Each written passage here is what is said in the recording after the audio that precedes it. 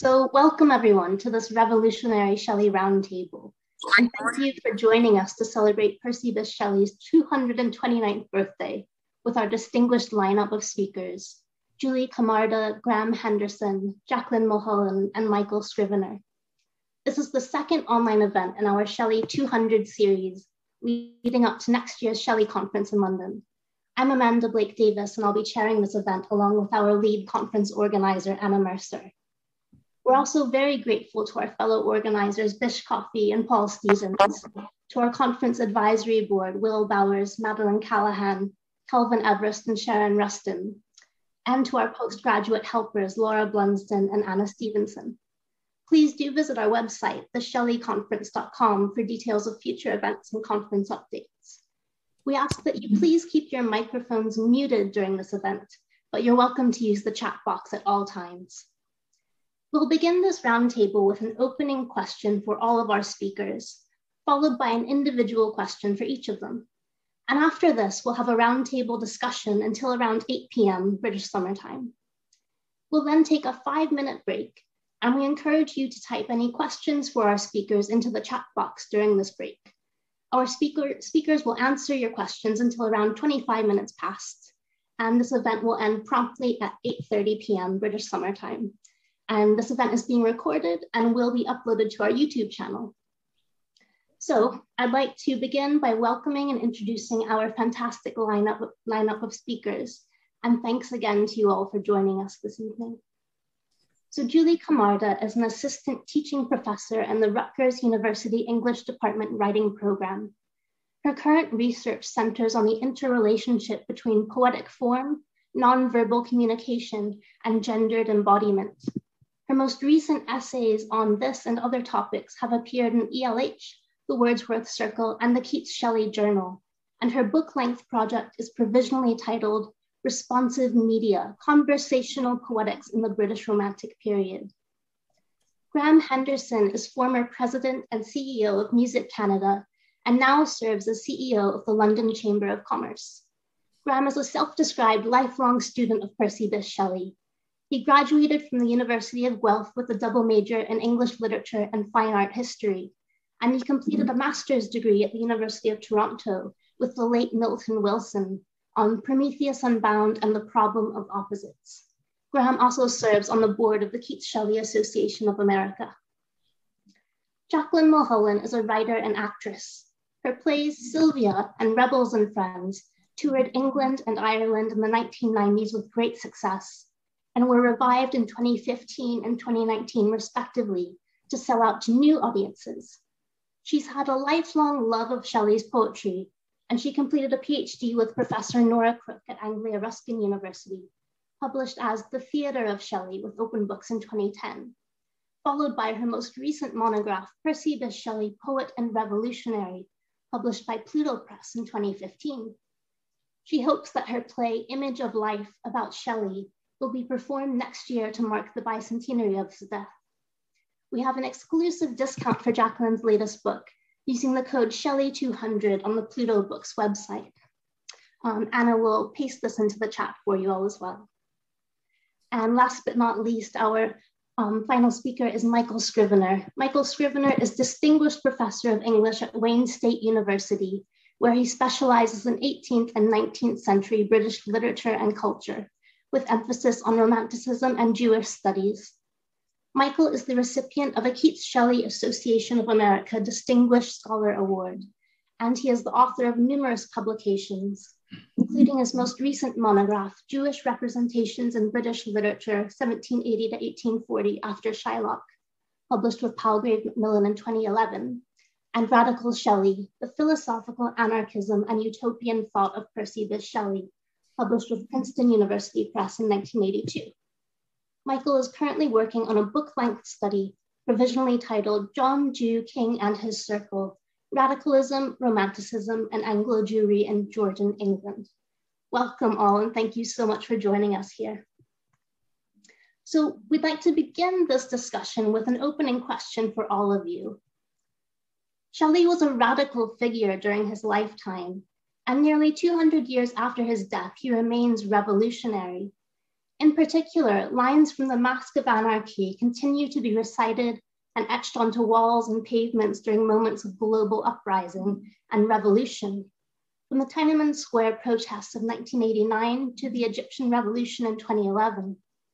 How and why does Shelley remain such a powerful and international revolutionary voice?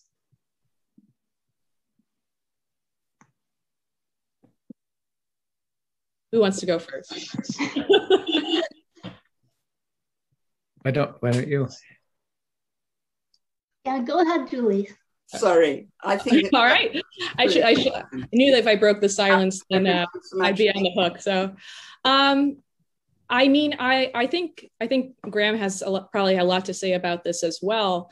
I think in terms of why, it's interesting that you brought up the etching on walls and so forth, is that Shelley has a tremendous capacity for all of his figural gymnastics and his difficulty for producing notable quotables.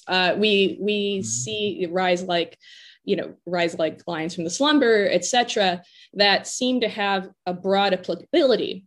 And for me, I think that what makes him particularly revolutionary is that for however committed he is to idealism, which I think he is, and he definitely, at least for me, has one of the most consistent programmatic elements to a lot of his political or utopian or free love type thoughts, his atheism, etc., which we can debate later, I imagine.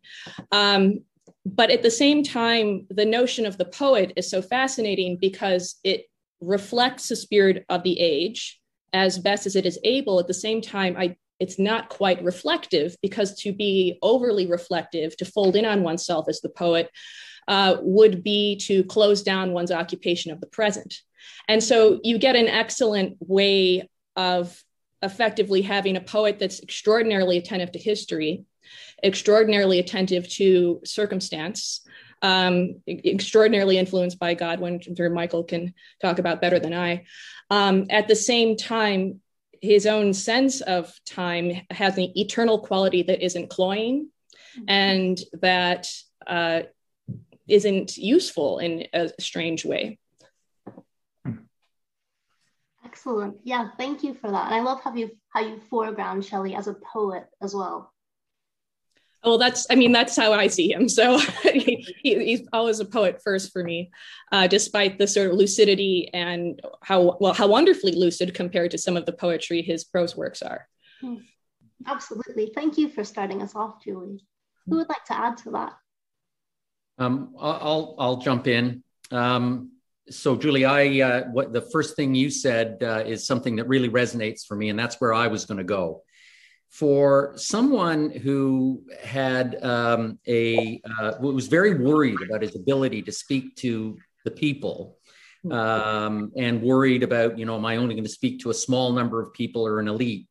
He had an uncanny knack for sloganeering. Mm-hmm.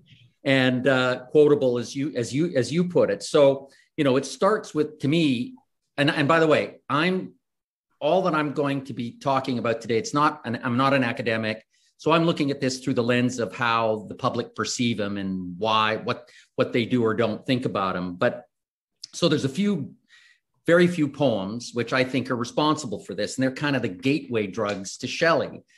And I think there's about 5 of them. So Mask of Anarchy, Rise like Lions After Slumber, Ye are Many, They are Few, I Met Murder on the Way, Ozymandias, My Name is Ozymandias, King of Kings, Look on My Works, Ye Mighty in Despair, From Defense of Poetry, Poets Are the Unacknowledged Legislators of the World, Ode to the West Wind, If Winter Comes, Can Spring Be Far Behind? And by the way, that's actually a revolutionary slogan which has been seized upon by Hallmark and turned into the most anodyne of remark.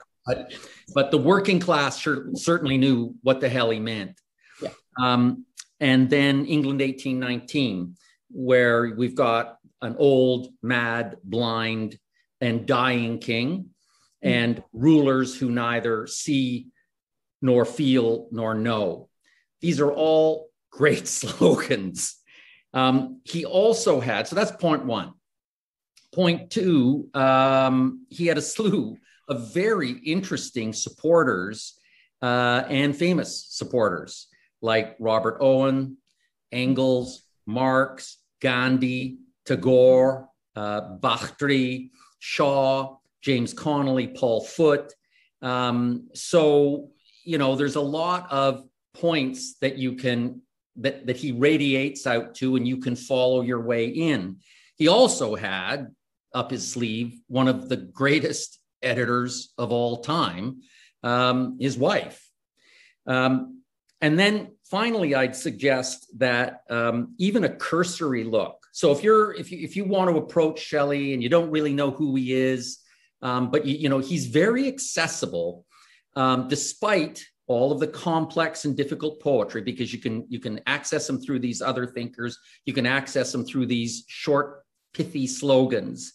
But also his biography reveals actually a phenomenally attractive set of attributes. So atheist, vegetarian, feminist, anti-authoritarian, philosophical anarchist, class traitor, and a traitor to the right class.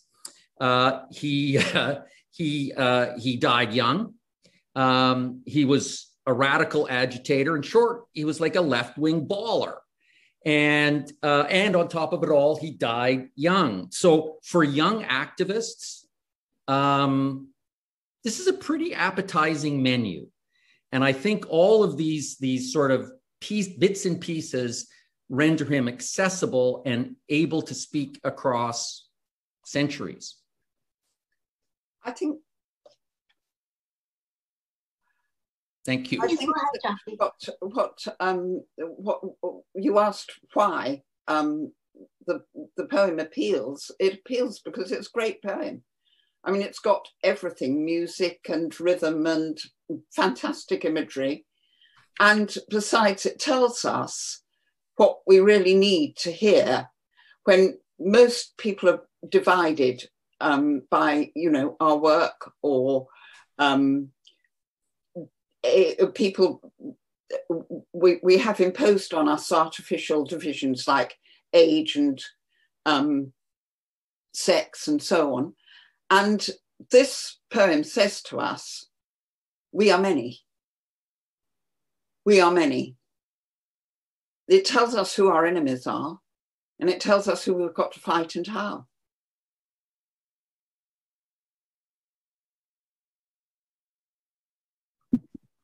Yeah, I love how you both spoke to this multi-generational appeal of Shelley as well, which I think is important. Perhaps we'll come back to that.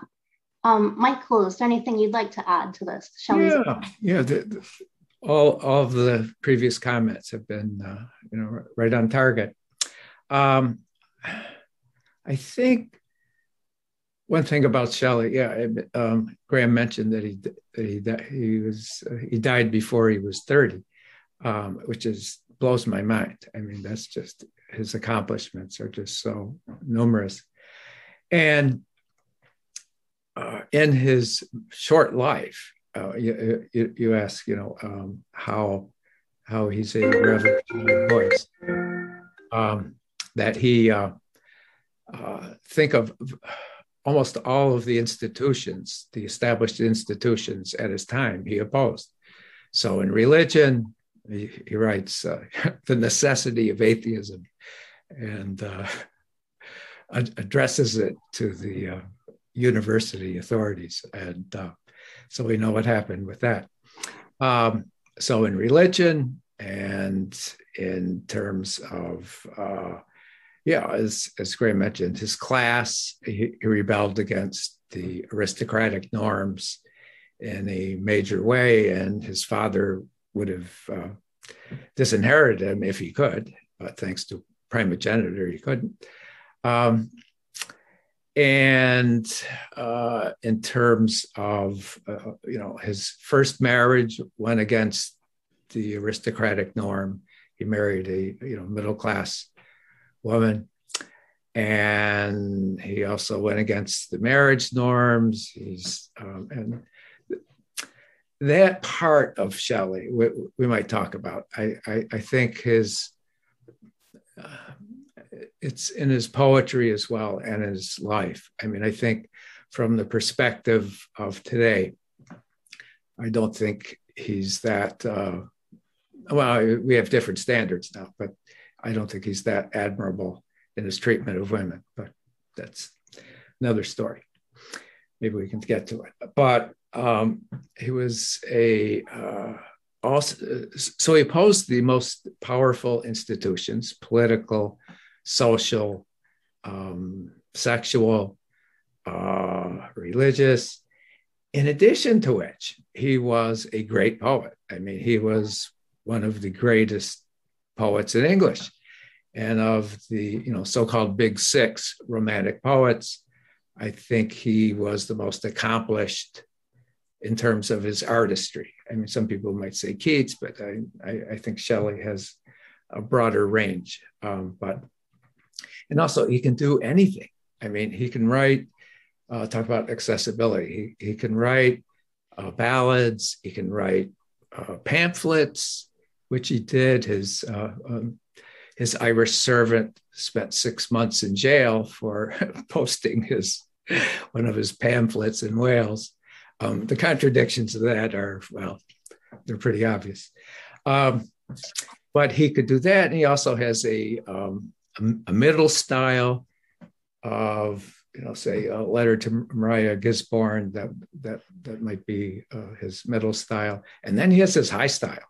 And his high style is just magnificent. I mean, the Prometheus Unbound is just a fabulous poem that integrates so many different things. And I think what he, in terms of his ideological mix, is he takes not just from Godwin, he also revises Godwin, and he adds other things. And the things that he adds are very cutting edge. In other words, he's picking up on currents in the radical movement of the time. So he's influenced by the Spenceans, for example. He has connections with them. And they were the most radical working class movement at the time.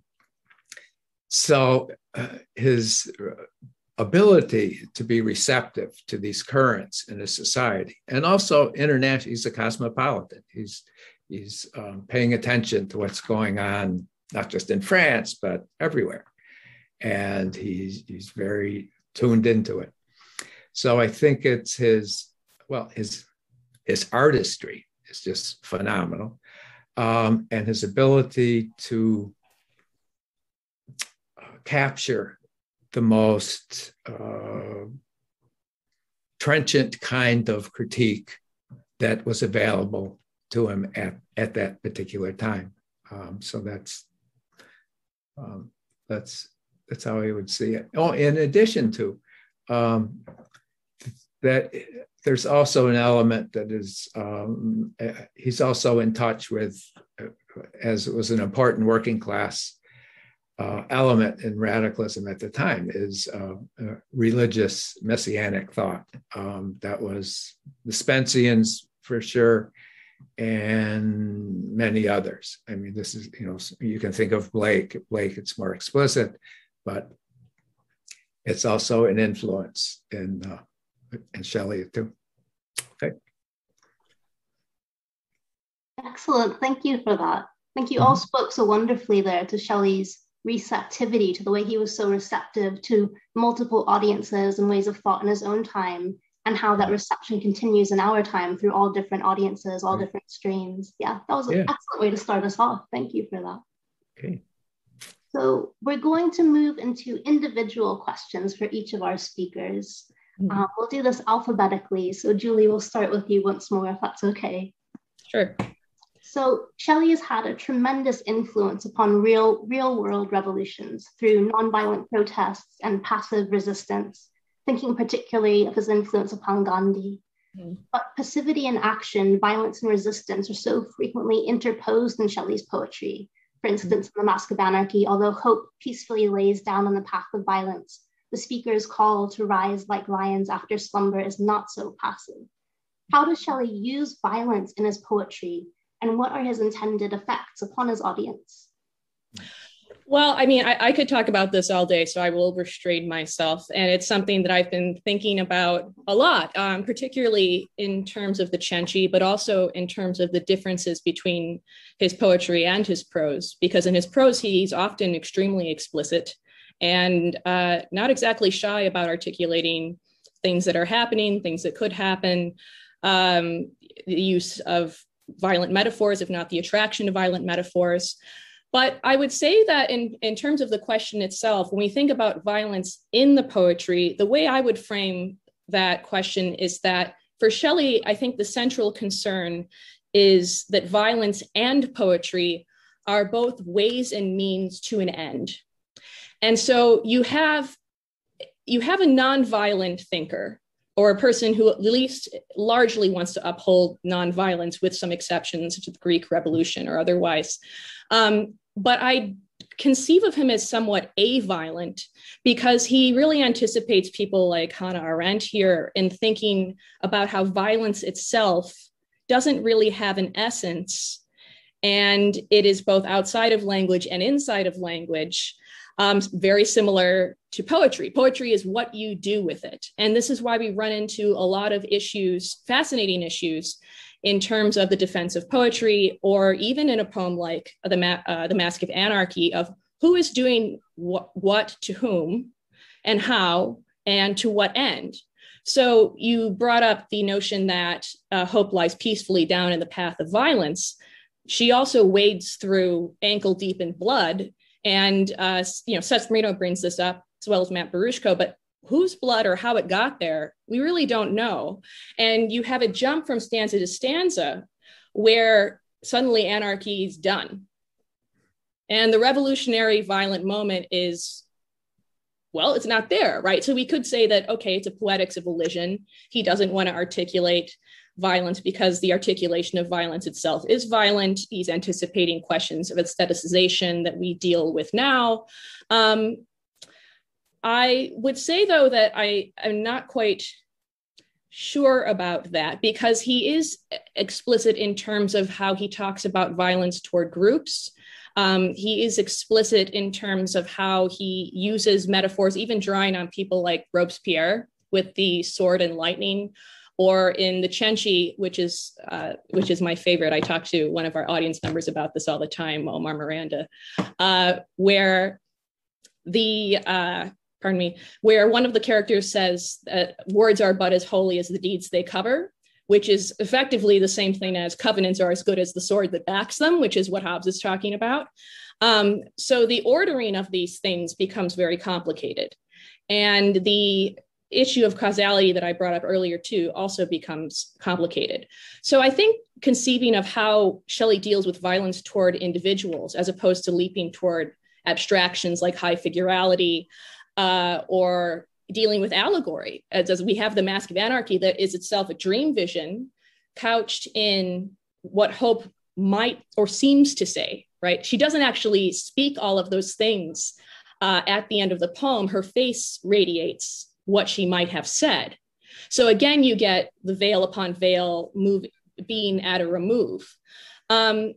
In terms of individualism, though, I think that something like the Cenci is a useful way of conceiving of the relationship between explicit, what you might consider explicit violence, articulatable violence, poetic violence, or what poetry can do, because it is a poem or a play that disgusted its reviewers despite nothing actually happening on stage at all. It says that Shelley puts what is most horrible before our eyes, but nothing is actually put before our eyes. And so you wonder at what exactly were these people registering?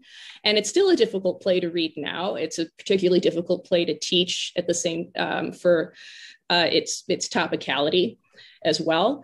But he's also very interested in, especially with someone like Beatrice, in the pointlessness at times in narrating something, not so much in its inarticulability. And once she is attacked by her father, when she's raped, she moves toward a more poetic framework, speaking in metaphors, occupying the moment, saying that she doesn't know exactly what to think, but she knows that she has to act. And it is very much resembling the same kind of occupation of the present, of being both the instrumental and the instrument, being the trumpet and the legislator, whatever it is that you're legislating, being both the sword and, in philosophical view of reform, the soldier as the knife, but it can cut both ways, right? So this is why I think the second part of the question, in terms of concern with audience, is very complicated, because we hear about the relationship between, okay, you have popular verses like with the Mask of Anarchy, and then you have, Graham brought this up before, something like Prometheus Unbound, intended for higher-minded audiences. It's often linked to genre too, but so he's worried about these things because he knows, or he at least believes, that audiences are a distillation of the society in which they live. And this is the problem with the French Revolution. This is why you have anxieties in his pamphlets written to Ireland, about Ireland. He doesn't want the Irish Catholics to go wild with their anger because they haven't been sufficiently educated in how to manage the situation to actually foment progress. But in terms of a place like wanting to stage a play like this in Covent Garden, you have a whole range of people watching this, of various class backgrounds. And the way he talks about it, the way he imagines how a domestic drama, how individuals actually, I think, probably more fully realized than many of his other poems, can draw out casuistry, can draw out trying to reason how Beatrice is both justified and faulty in her actions, even if they're wrong, is a fascinating and nuanced way of thinking about the sort of multivalent way that both poetry and violence can enable thought, even if he is well aware that he's taking risks at all times as to what that thought might be. And I'd be happy to say more about this, but I'll cut myself off there. That was absolutely fascinating, Julie. Thank you so much. You've given me so much more to think about, especially the ways in which Shelley uses religion and how this could be tied up with violence or non-violence as well.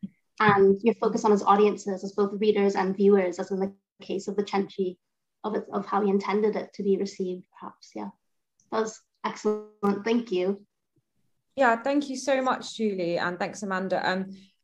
I was also going to say about how important I thought that point about audience was, and I hope that might fuel some of our discussion as we continue. And I think all the responses so far have spoken really to the range of Shelley and maybe what we might call his mature years or the Italian years in this variety of genres. We've already had 1819, The Mask of Anarchy, The Cenci, 1821, The Defense of Poetry.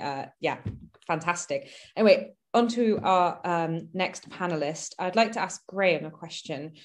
So along with inspiring modern revolutions and protests, Shelley's poetry has been an inspiration to modern musicians, artists and filmmakers, particularly those with political agendas. What is it, Graham, about Shelley that connects revolution with pop culture, rock music and film? How do these various reinterpretations keep Shelley's revolutionary fervor alive? And also, could you tell us a little bit about your website and your social media, The Real Percy Bysshe Shelley, and how you hope to connect new audiences outside of academia, for example, with the poet and his work? Sure. Before I started, I just want to reflect on a couple of things that Julie said, that was in her question. And one of them was the reference to Gandhi.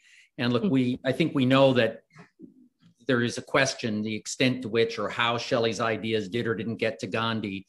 I was doing an interview with an Italian filmmaker, and Ulisse Leandra, who had done a short that was based on Ode to the West Wind. And his producer was Indian. And he was on the Zoom call with me and Ulisse. And towards the end, I asked him, I said, I'm interested in Shelley's impact in India. And he said, oh my God, I mean, I could talk to you about that forever. And it's not just that Gandhi may or may not have quoted The Mask of Anarchy or not, but, there were a couple of the most famous Indian poets and activists who were profoundly influenced by Shelley. And one of them was Rabindranath Tagore, and the other was Subramania Bharati, who went so far at one point to actually start signing his poems Shelley Dasan, which meant basically disciple of Shelley. So there is a really deep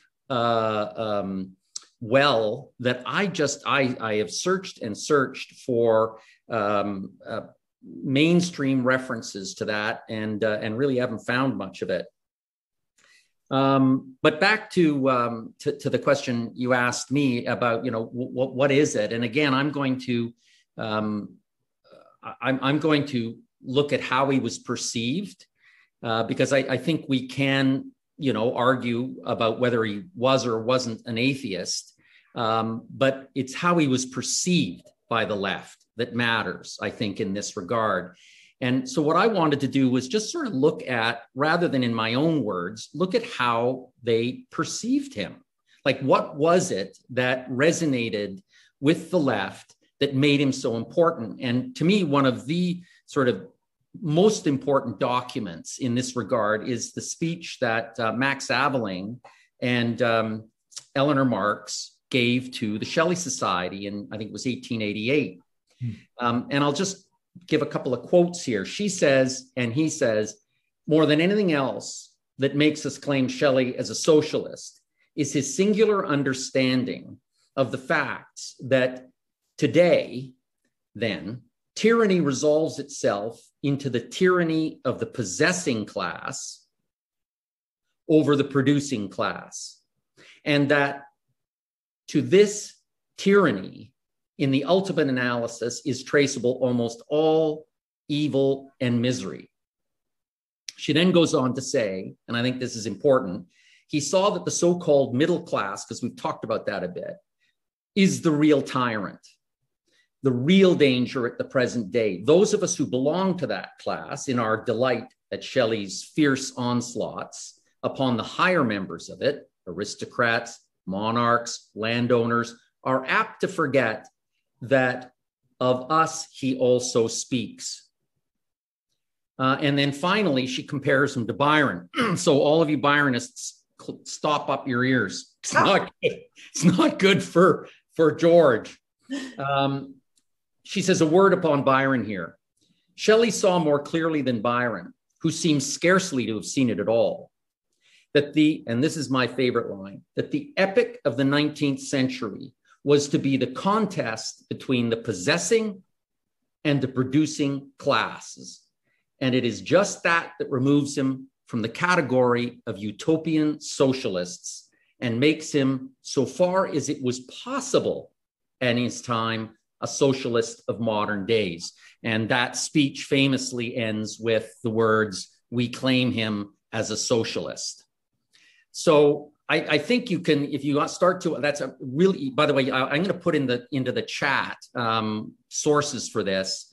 My website actually has the only complete version of that speech that you can get online. And then if you flash forward to modern times, you can find Paul Foote, whose book Red Shelley came out in 1980, along with a number of other companion books. One of them, Michael, was yours. These are his book, Dawson's book. These are books that were hugely influential to me, because for me, Shelley is a sort of a political animal. Mm-hmm. But, for Foote, it was that for Shelley, he said it wasn't enough to talk about the problem of exploitation and tyranny. He wanted to do something about it. And I think it's that action that sets him apart. And that's how they looked at him.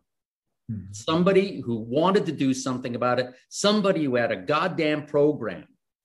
And then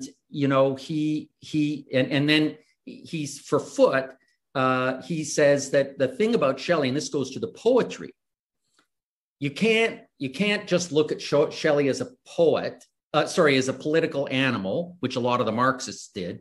You have to see him as a poet. What's important about his poetry? It's his enthusiasm. And he supplies the left with rhetoric, great slogans, great lines. He says here, for example, he says, you begin to see his ideas, his enthusiasm, and his love of life. He believed in life, and he really felt that life is what mattered, that life could and should be better than it is, could be better, should be better, could and should be changed. That was the thing he believed in most of all. So you read that. Now, of course, that comes from his speech to the International Marxist Conference in England in 1981, which I will say it took me 200 hours to transcribe. And you can find it on the website. But now I want to flash forward to much more modern folks, and it's not just in film and television, although and music, although it is liberally sprinkled throughout there. I'm going to point to a young Irish Marxist poet who I stumbled on through my website, Kieran O'Rourke. I'll put contact information for Kieran in the chat. So here's what he thought mattered about Shelley. He says, there is something in the romanticism of Percy Shelley that seems always on the verge of breaking down the gateposts of history and gusting into our world. His work is subversive and multiplicious, often notable, not so much for its resemblance to that of his immediate fellows and forebearers than it is for its ease of access to revolutionary fervors past and future. Shelley prefigured radicals and listened to the crowd. That was written like a year ago. Another young writer that I've encountered is Paul Bond. He writes for the Worldwide Socialist Web, which is a Trotskyite organ. And he wrote an article for me in which he just started out and said, this is a revolutionary appraisal. And it is a tour de force, I think, of the reception that Shelley got on the left. So I'll put that article into the chat, have a read of it, because it really, traces all of the important things that mattered to them. And, he felt that, he felt that Shelley found his champions in the working class, and spent a lot of time talking about Engels and Frost, who were writers in the Northern Star, the organ of the Chartists. So that's, I would say those are things that kind of show you what appealed to folks on the left. Now, if I may then answer the second part, Anna, of the question, my website. So I started a website about 5 or 6 years ago, which I refer to as the home of the real Percy Bysshe Shelley. And it's a marketing thing. There are lots of other real Percy Bysshe Shelleys. But in any event, the goal of that site is to provide access to people outside of the halls of academe, and to find those people who may have encountered him as a high school student, and it was only that they just happened to like one or other of his poems. I want to find those people, and I want to bring them back to him. I also want to find people like Kieran, right? Like Paul Bond, like the filmmaker, right? Like Ulysses. I want to find those people, and I want to give them a voice, and to connect Shelley's radical ideas to a modern reading public. So the website itself was, I think, ahead of its time, in that now more and more people are doing this. But one of the secrets to its success was it had a social media amplification arm. So there was an associated Facebook page, Twitter page, Instagram page. Now the Keats Shelley Association is doing that. Lots of people are doing that. but then that was really, really uncommon. And the facts are that it got a really big audience. It's not, at the time, my Twitter followers are dwarfed now, Anna, by the great work that you and your team have done. But I still have, for somebody who just does this on his own as part-time, I have 1,700 followers there. And on Facebook, that's where the real success has lain in terms of reaching people. So let me give you an example. A recent article by my young friend, Oliver Ramirez, who I see is here today. Hi, Oliver. High school student in the United States of America, beautiful writer, another sort of person that I'm reaching out to try to find, to give an opportunity to speak. Well, I put up an article of his, and that reached over 7,000 people. It had almost 500 reactions, 22 comments, and 42 shares. Like, that's just one article by, I think he just turned 17, if I'm not wrong. But anyway, and that's very typical. So I can reach that audience. I've got about 3,700 active followers around the world, biggest audiences being in Italy, the United States, England, and now India. Now, my website, I've got a Squarespace website, so I've got tons of analytics. I've had about 100,000 page views since inception, and 52,000 unique visitors. And that's a lot for an academic website that focuses on a poet who was dead 200 years ago. This week alone, I've had 12,000 page views and 9,000 unique visitors. So that's what I do in my spare time. I have a full-time job, and I wish I could do more. What is holding me back is and I had a great research assistant, like the Keats Shelley Association has, Anna.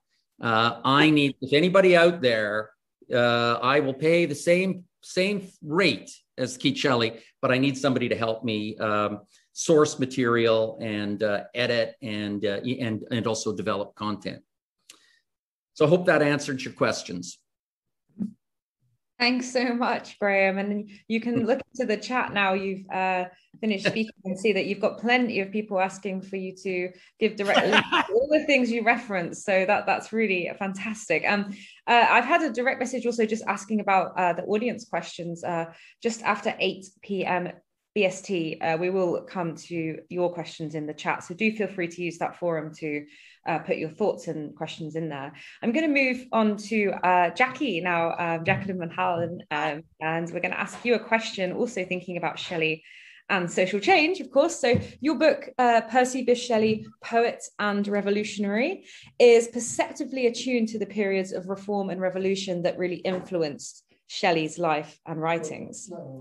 Although Shelley was destined to inherit his father's seat as a Whig MP, he turned instead towards the vocation of a poet or an unacknowledged legislator. How has Shelley's poetry enacted its own form of social change and progress in his own time and ours? Over to you, Jackie. Well, first of all, it wasn't a question of choosing between becoming a poet and becoming a Whig MP. When Shelley was in the bosom of his family, destined to inherit his father's seat, he was writing poetry then. He was a poet already, and he probably would have persisted in that whatever he'd done. The reason he didn't become a Whig MP, I think everybody knows. He was expelled from Oxford for writing The Necessity of Atheism. The other thing is that an unacknowledged legislator, a poet, I'm not quite sure what you mean in this context, but perhaps it could be said that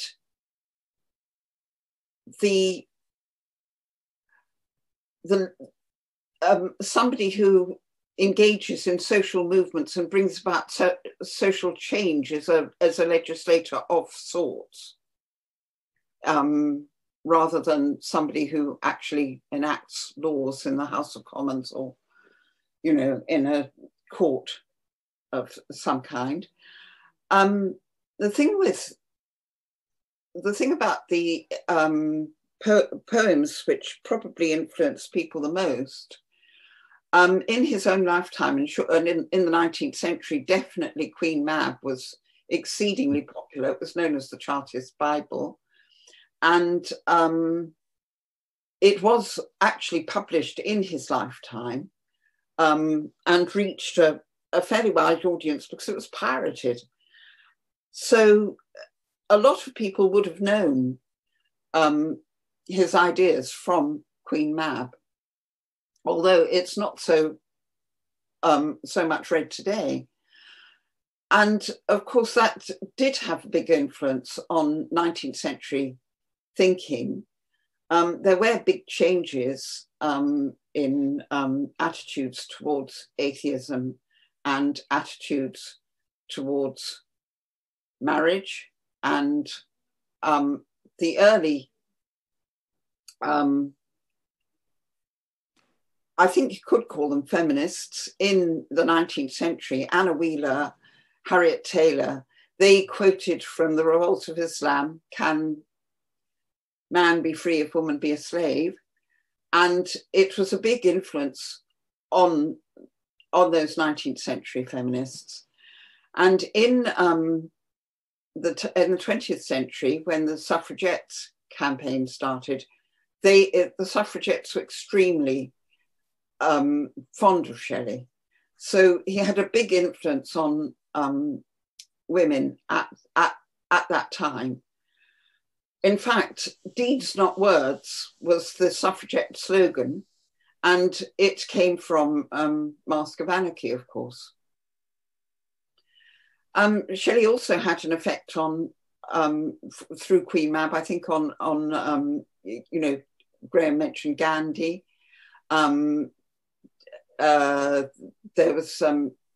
There were people becoming vegetarians in the late. Shaw became a vegetarian because of Shelley, and that again is something that's much increased nowadays too. But I think that also what might have influenced people would have been Epipsychidion. We know that Forster quoted from Epipsychidion.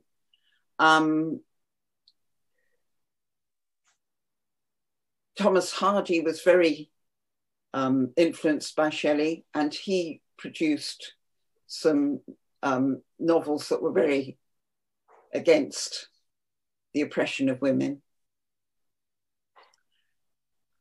But I think what's really more important is that Shelley does have an influence, did have an influence on those groups of people, but he's more importantly a revolutionary poet.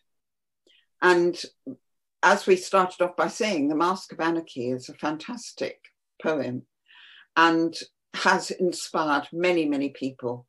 I mean, you mentioned one or two. I could think of Occupy, the poll tax. Jeremy Corbyn was reading it at Glastonbury a few years ago. It took on the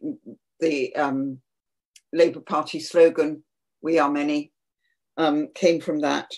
So, but I think Rise like lions and After slumber in an unvanquishable number, that really speaks to people who want to be, who want to recognize their strength and want to recognize that their strength is in numbers and not be divided. Thank you so much, Jacqueline. I'm going to hand over to Amanda now, who's going to ask Michael a question. Sorry, Graham, just to say before we do go to questions from the audience, but Graham, go ahead. I just wanted to react to something Jacqueline said and also point out that on my website, I've also published Jacqueline and talked about her book, and your article about that you wrote for me on the revolutionary politics of Shelley, to this day is the #1 sourced article on my site. by a long shot. So the other thing I just wanted to comment about is this issue of the legislator, because I think that Shelley was using, at least this is my understanding, it was that Shelley was using that in a different sense, right? So not as as we would today as a lawmaker, or the French philosophes would, right? It's not a lawmaker, it's as a representative of the people. Yes.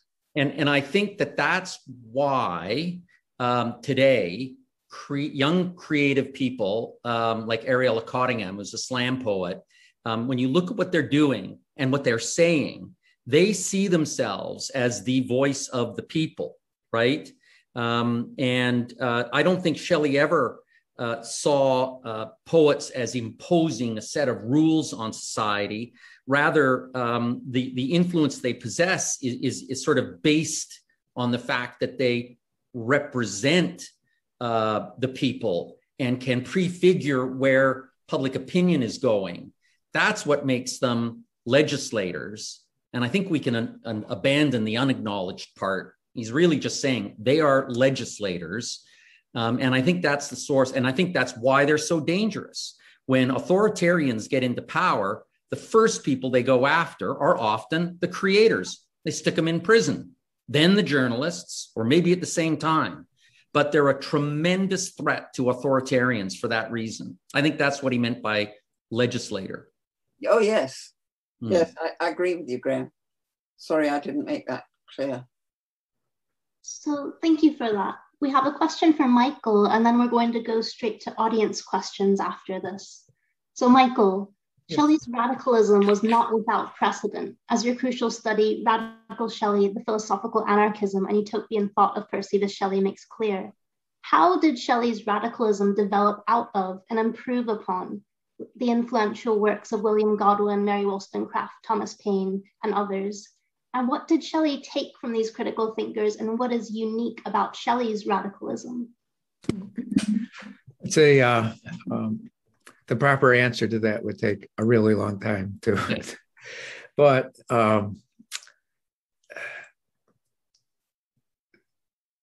Godwin's philosophical anarchism, inquiry into political justice, and other works provided Shelley with a critique of society, critique of authoritarianism, and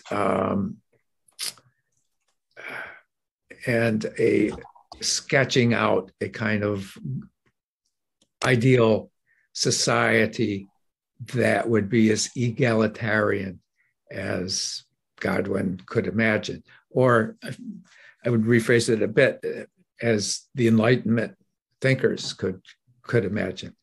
And the thing about Godwin is that he is extreme. I mean, and there are parts of the inquiry into political justice that are, they're really kind of outrageous. Shelley wouldn't pick up that. And an aspect of Godwin that he definitely did not take up, though, was Godwin's hyper individualism. The Godwin also did not, even though Godwin himself was extremely sociable, that he did not believe in political organizations being activist. So the London Corresponding Society, even though he knew tons of people in it and was friends with them, he really didn't go for the London Corresponding Society because it was a group, and he felt that they had dangerous authoritarian tendencies. Well, Shelley doesn't take that. I mean, Shelley is okay with groups, and he, as is clear in his activities in Ireland, he tried to form a political group, kind of quasi, I don't know, it's anachronistic, but it's almost like a Leninist group of intellectual leaders. So, and another thing about difference with Godwin is that, well, I don't know if it's a difference, but Shelley was very pragmatic.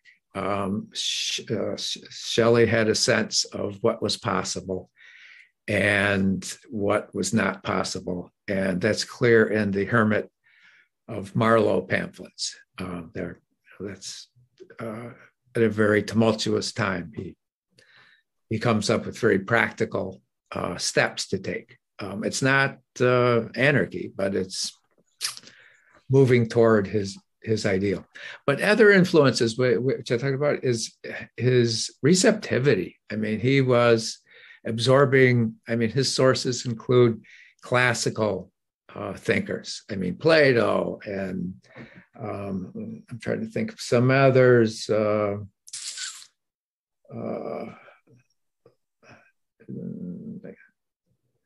But let me see. It's not.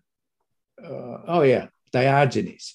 He really had a thing for Diogenes, and so. But the Greek and Latin philosophers and thinkers, he was very much into them, and also was reading them in a particular way to take out the most radical aspects. And so that's part of his synthesis. And that's another aspect of Shelley, is that he was an incredible reader, that he knew almost 10 different languages, and that he just had this fierce intellectual curiosity, fantastic memory. And so he's, just absorbing as much as he possibly can. So it's not just Godwin, and and with Paine too. It's he takes a particular style. You can see the Paine influence with the Welsh pamphlets. That's very much in the Paine style of writing a manifesto and putting it on one sheet and a broadside and nailing it to a tree and hoping that the working class is going to be reading it. Let's see. And also Wollstonecraft. Clearly Wollstonecraft was a huge influence. Also that Mary Shelley and Percy read and reread and thought about and absorbed and everything. Mary Wollstonecraft. Mary Wollstonecraft was one of his intellectual mentors, and it wasn't just Godwin. I keep saying this wasn't, because my book of 1982 really emphasized Godwin. So I say, well, there's all this other stuff too. And also his receptivity to what's going on in the French Revolution. One of the interesting things that that Julie brought out was the whole business about violence. And he really thought long and hard about that. But that was something that was a product of the French Revolution, French Terror, that a lot of thinkers and radicals and liberals after the 1790s were extremely troubled by that. And they had to make some kind of sense of it. And that's what Shelley's doing. That's, I can think of other examples about the violence. It's in Prometheus Unbound, it's Demogorgon who does the dirty work of, taking Jupiter down into the underworld. We don't see the actual force exerted. And then we have a kind of comic violent scene in Swellfoot the Tyrant, which Jackie has written about so well. And a lot of people don't know Swellfoot the Tyrant, and it's a delightful text. It requires footnotes, but what can I say? It's a great satirical text. And he's also he's bouncing off of Byron, and also, they were very good friends. And true enough, he wasn't the kind of the sort of revolutionary that Shelley was. He was a different kind. But the dialogue that the two had that went on for many years was, until Shelley died, was very fruitful, and it helped clarify what Shelley's radicalism was all about. He could say, well, Byron thinks this, but I'm thinking that. I mean, Julian and Modulo would be a good example of that. But there's also other texts that show the symptoms of the Byron-Shelley dialogue. Let's see, anything else? Oh yeah, Rousseau, obviously a huge influence. I mean, in the Triumph of Life, it's Rousseau, and Rousseau at the time, he was the pioneer of Romanticism, but he was also considered the father of the French Revolution. I mean, Robespierre, thought the very highest of Rousseau and celebrated him, and as a replacement for Christianity was not worshiping, but acknowledging the centrality of Rousseau. So, and unique, what is unique about him?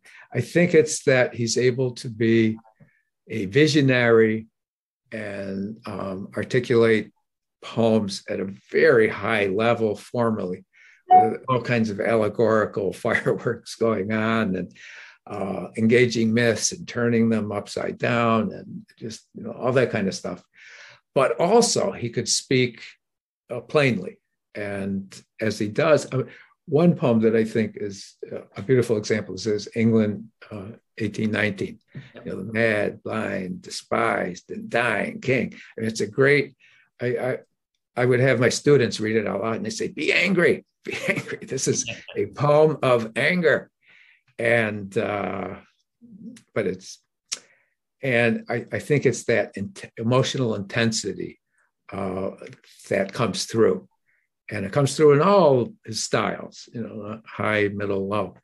And, but he was able to, and even the things that are so-called popular, he makes so complicated. I mean, if you really look into it, I mean, Mask of Anarchy is, it's a dream allegory. There are all kinds of ambiguous things in it. And the same thing with that sonnet, with the Mad Blind. I mean, the way it is of the final two lines are may burst. I mean, it's not will burst or are burst, it's may burst. He always adds that little something that stops you short and say, oh, I see. And then you have to, you can't be simply carried away.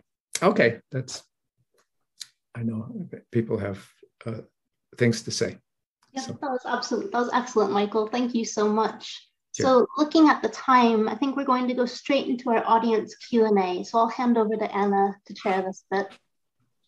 Yes, and we have already had a lot of questions. So what I thought I would do here is to say that from the audience, I can see that perhaps what everyone is most interested in now, potentially, I'm just scanning through the questions, and I'm sure the speakers have had time maybe to read through those too, is Shelley as he exists after his death. So Shelley and legacy, his influence on other poets, Shelley as he is depicted in film, Shelley as his relevance to politics today, that kind of thing. So I'm going to start with that as a kind of throughout question. And I know Graham did have his hand up. So Graham, would you like to say what you were going to say anyway? And then we'll kind of begin our discussion on Shelley's legacy.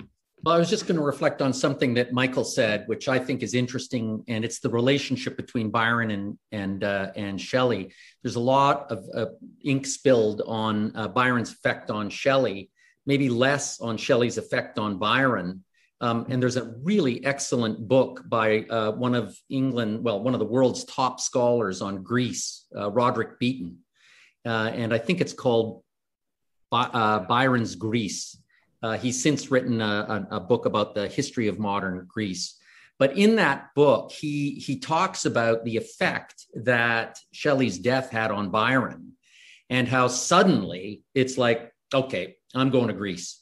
And it was almost as if he saw in Shelley someone that he could have been, because Shelley was a skeptic. Byron, the way I think of it, Shelley's a skeptic. Byron's a cynic. And you cannot be a revolutionary if you're a cynic. That's something that a comment that Foote makes about the two of them. And ultimately he gets to Greece and becomes disillusioned. And at some point, and I cannot find the source for this quote, but at some point he says in somewhat disgust, oh God, what am I doing here? This is Shelley's war. So I just wanted to reflect on that from Michael. Well, the questions of reception are essential, I think, and have been coming up repeatedly throughout here. But I would question calling Byron just a cynic. And maybe I'm not a Byronist, and I don't want to speak on behalf of all of the Byron people who would know better than I on this. But I think that he's a satirist, and a preeminent satirist, and there's a strong difference. And I mean, his love lyrics events is totally alternative side of him, as well as his letters, as well as his journals, as well as his own instabilities that, I mean, Shelley, as having a sort of delicate constitution himself, also shared, which I think partly is why they're interesting together. And I believe Michael brought up Julian Modello. The relationship is interesting to me because I think that Byron had the capacity to occupy a position to actually talk to Shelley. We have lots of accounts of Shelley as sort of holding court. It's famously, John Keats, like the poet Shelley was present, it's in a flat way, expounding upon the virtues of the natural diet. And it's, and you kind of get a sense of, okay, maybe not the best conversationalist, but in sense of Julie Modello, as I recall, you have Byron, the figure of Byron, sort of taking the opposite position as Julian, for the sake of argument, right? Because out of pride or something along those lines. He could rise to the occasion. And perhaps without that, to your point, without that counterpart, you get a sort of strongly enervating effect. I mean, the whole circle dissolves as well. But I don't want to use Byron as a straw man there. I had to have put something in. Yeah, I agree with that. There's a book I really like about the Byron-Shelley relationship. It's Charles Robinson. That's great. Yeah, that's. But I guess I would just say, but there is. I mean, he shows, even in poems that don't look like Shelley has influenced it, but he shows, that their works are in dialogue. That they're, Shelley says this, Byron absorbs it, so, well, I say that, and so on. Is that the eagle and wreath? Yeah, that's it. Yeah. That's. But I think I was just going to say, Julie, that regardless of whether they were or weren't, I guess my point was, like they constant, like Eleanor Marx, she starts with that. That's the distinction, right? That's how they perceive them, rightly or wrongly. I think on the left, they felt that Shelley's a kindred spirit. He's one of us. He's part of the class struggle. That other guy, no. Well, he's a lord, right? So he's already down. I still to this day, I feel in solidarity. I have to start with my left-wing friends. I have to just call him George. I'm not giving him the Lord anymore. He's George. Byron did fight with the Carbonari. He did. Yeah. He was. So he was revolutionary. Yeah, he was revolutionary. Absolutely. I mean, it's a particular type, the aristocratic rebel. Yes, exactly. Yes. I mean, that's a figure. I mean, in Ireland too. I mean, you have figures like that. I mean, true or not, they're not working class. But well, I wonder if. Sorry. No, sorry. I mean, I was wondering if, like, perhaps one of Byron's great interventions is his level of self-awareness as a celebrity. and a way of talking on three different levels at any given time, hyper of both caricaturing himself, speaking plainly, also anticipating audience concerns. But I mean, one of, why Shelley, we've been talking about this again and again, is that he's constructed retroactively. Some of the poems that we're talking about as his great successes, Mask Anarchy, England in 1819, are all published posthumously. Are all either often framed by Mary Shelley or others. We're getting Thomas Jefferson Hoggs, Shelley at Oxford, which is where we're getting a lot of his interest in science, a sort of maniacal second chapter there. I mean, his capacity to contain such multitudes in a way allow you to pick and choose in certain, and Keats has this problem too, because it is somewhat of a problem, even if Shelley is useful to us. I'm always a little bit nervous about thinking about the utility of his poetry. I don't, but I'll just pause there. Yeah. By the way, speaking of Keats, I just would say that, as a board member of the Keats Shelley Association, to this day, I don't know why, I do not know why it's not the Byron Shelley Association. Sorry. Oh. I have no view on that. So. Byron has his own association. I know he does. I know. He does. Amanda and I debated Keats versus Shelley recently for Keats House Museum, and let's not do that right now. Let's go back to Shelley himself. Let's stick with Shelley.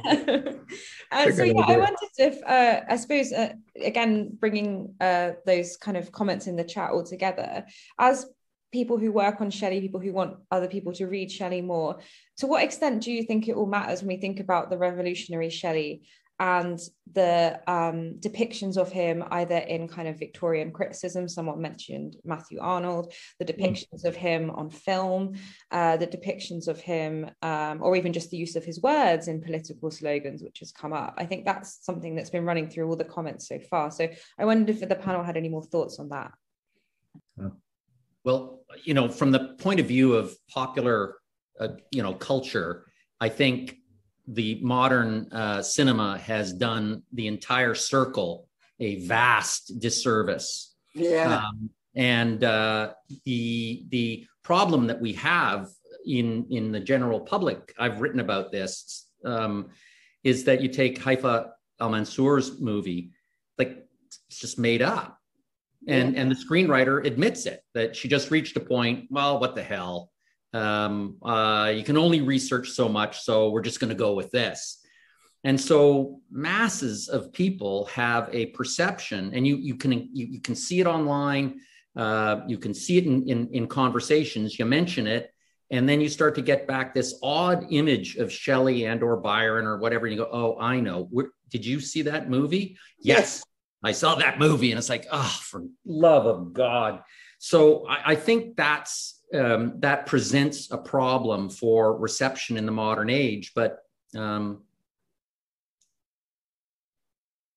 absolutely, I agree. Those movies are very influential. You keep coming up against these weird ideas. Yeah, I mean, you get. And it gives you the impression that Mary, and it does Mary a disservice too, because it gives you the impression she wrote all 60,000 words of Frankenstein in one frenzy in a night. Like, no, it was like actually super hard. It's not easy. And this is the problem that, we have a lot of public perception. I'm married to a recording artist. I can tell you, like, art takes time. And Shelley in particular, think about how he labored over his poems. And sometimes, yes, he tossed a couple off, but generally speaking, art is freaking hard. And yet public perceptions of it is, it's like, it's pretty easy. I just dashed off Frankenstein in a night. Yeah. Well, I think my takeaway with the different movies, and a couple I like Jane Campion's one on Keats. I know a lot of people hate it, but I liked it. Real tearjerker, but nothing wrong with that. Oh, it's not right. But anyway, I think when you have movies about, Shelley or Byron or Mary or or Keats. One thing I like about it is, even if they mess up the historical details, which inevitably they do, but they keep those names in circulation, and hopefully some people will actually pick up a book and read it, and read Shelley. And I think that's, to me, that's far more valuable than whether or not a film gets it right. I mean, I don't think a film is going to get it right, but as long as there's sparks an interest. I mean, I'm putting the bar low, but that's the way I see it. Well, I mean, part of the issue too with any kind of these productions is that Shelley's biography is very complicated and often goes against any kind of idealism that we can import. And so this came up a little bit before, I saw it in the chat, in terms of his treatment of women, of sort of, well, I like you until I don't, and then sayonara, that kind of thing, with the treatment of Harriet Westbrook. There are a lot of Harriets mixed up. Yeah. And it's sorry? I said his treatment was pretty terrible of her. Yeah, I mean, and part of this too is, so this is the thing about, I think, that's interesting about conceiving of Shelley in a contemporary sense, or even when you get to the 1880s, when you start seeing him picked up by Fabian socialists or otherwise, is that, Shelley in his own time, it's difficult. There's a retroactive projection of different kinds of moralistic thinking of whether he should or should not have been involved with some woman, the affair with Shelley's charge in Italy, any number of problematic interventions of Claire Claremont, who knows what's going on there. Mm-hmm. But at the same time, this is sort of also the stuff of what would make for an interesting film. And I wonder if his imbrication with the Gothic, by way of Mary, but also himself being interested in these topics, is also part of why some of the representations of him are so bizarrely distorted, even though they need not be, given how crazy his life was. It just strikes me as like it should be easy to write this if you wanted to actually have some kind of biopic or what have you. But I think I think some of the filmmakers had their own agendas, messages that they were trying to deliver. But the other thing I think we can remember is that, as far as I can tell, and correct me if I'm wrong, academics, the agents of revolutionary change in his poetry are almost all women or female characters, almost every one of them, whether it's Queen Mab, Prometheus Unbound, all of them. And certainly for Eleanor Marx, at a very different time, with very different, biographies to go on, embraced that. That's why he got the reputation of being a feminist, was that. How he wrote about women. Then we can look into his personal biography and find some very disturbing behavior, which, cannot be forgiven and should not be condoned. But unfortunately, you often find it becoming caricatured, again, in pop culture. Mm-hmm. Just departing from that note, I realize we have just under 10 minutes left. So I wonder if I could ask each of the speakers in maybe 1 or 2 minutes to describe which of Shelley's works are most deserving of the label revolutionary. Works. I'm sorry. Yes. So we've gone through Swellfoot, we've gone through Mask of Anarchy, Julian and Madelot. If you have to choose one, which one is Shelley's most revolutionary work? It's an impossible question. It's impossible. The question is which one isn't in a certain way, right? Yeah. Poems or prose? Either one. Right. See, I agree with Julie. I like it almost which one isn't. And you could say, well, some of the love poetry, maybe that wasn't. But no, his approach to love at his time was actually revolutionary. Like when he talks about love, he is actually, and you can find it he's talking about empathy. Mm-hmm. It is right about sexual love, of course he does, but really it's this whole taking yourself out of yourself and putting yourself in the position of the other. It's you might say he's not a love poet, he's an empathy poet. And that's pretty revolutionary.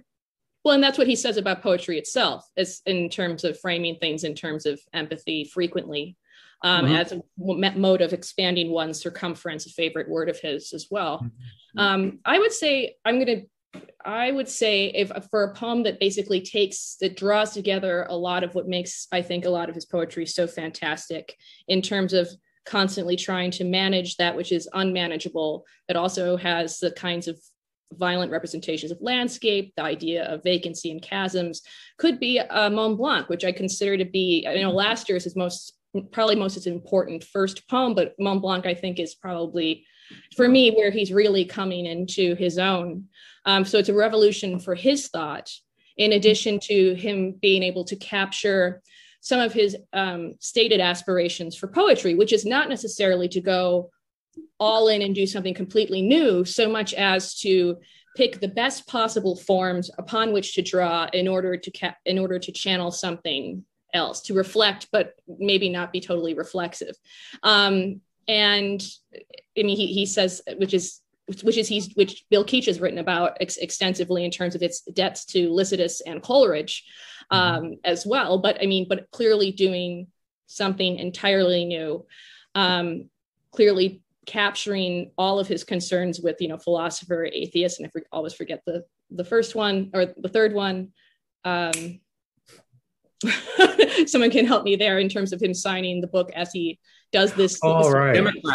Democrat, yeah, supposed landscape, and also asserting this notion of large codes of fraud and woe without the allegory, and where the mountain will not be allegorized. And so he is challenging himself in a tremendous way, which for me is why it's, I think, perfect in a lot of ways.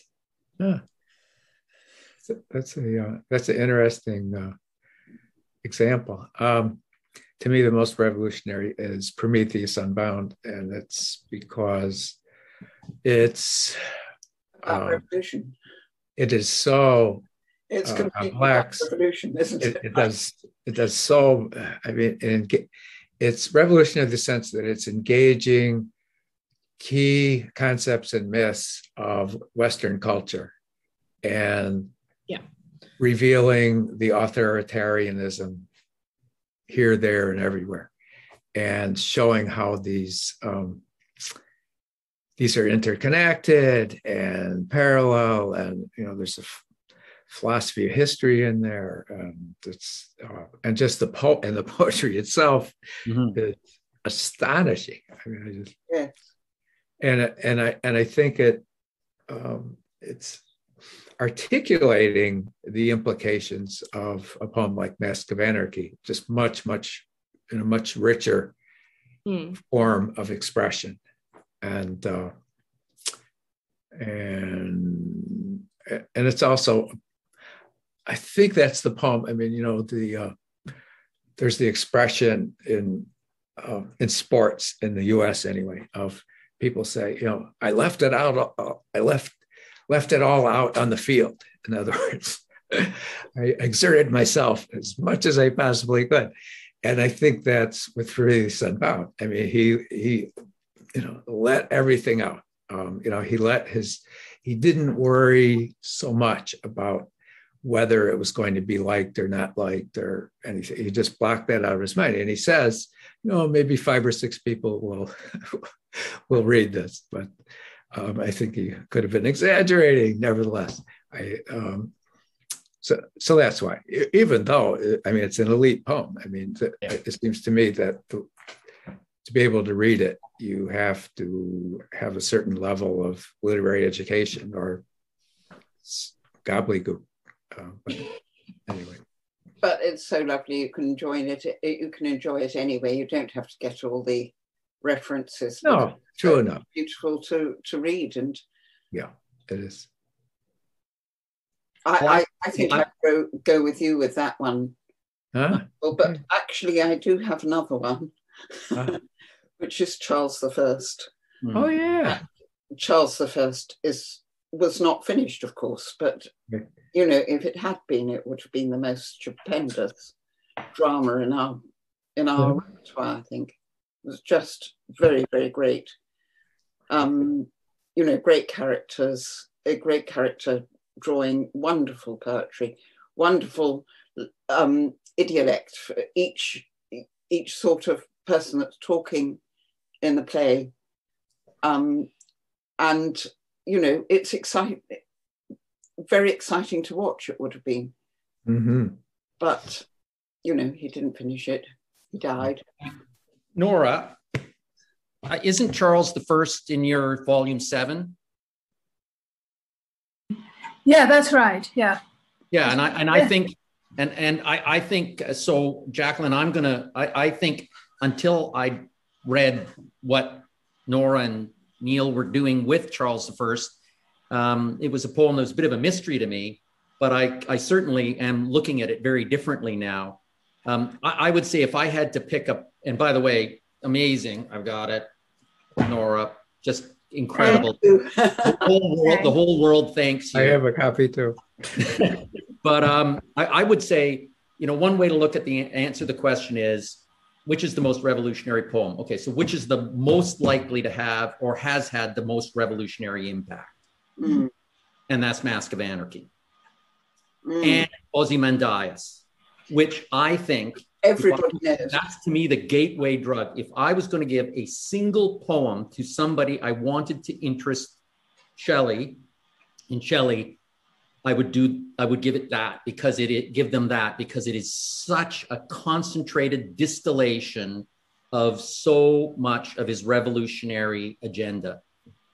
But otherwise, I would pick Prometheus Unbound. Excellent. It's the poem everybody knows. Everybody immediately comes up with when they think of Shelley.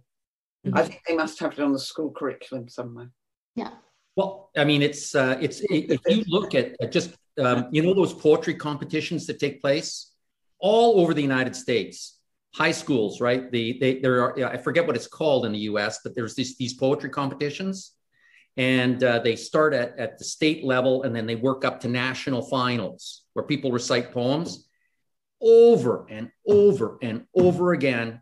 It's two of them that you keep seeing from these young high school voices. Ozymandias, England in 1819. So interesting. Thank you. Yeah, thank you, everyone. We have come to the end of our allotted time. So although there is so much more to say, and I'm enjoying the debate between which poem we should kind of hold up as the revolutionary poem here. That was a wonderful way to bring it back, Amanda and panelists, to Shelley's original words, away from the kind of legacy stuff and back to what Shelley actually wrote down. And I think that was really important. So a great way to end. I'm just going to say, if you don't already, please do look at our website, which I've put in the chat, and we'll go in the text under this video online. Please do follow us on Twitter and look out for more events like this. They will happen ahead of the conference on the bicentenary of Shelley's death in 2022. That is the end of the formal event. We are going to stay around to chat with people for maybe 15 minutes or so. I want to give a special thanks to Amanda Blake Davis, who has been the center of this wonderful event. So all big thanks should go to her. She's been a wonderful host and chair. And then, of course, huge thanks to all of our speakers, Julie Camarda, Jacqueline Mulhallen, Graham Henderson, and Michael Scrivener. Thank you.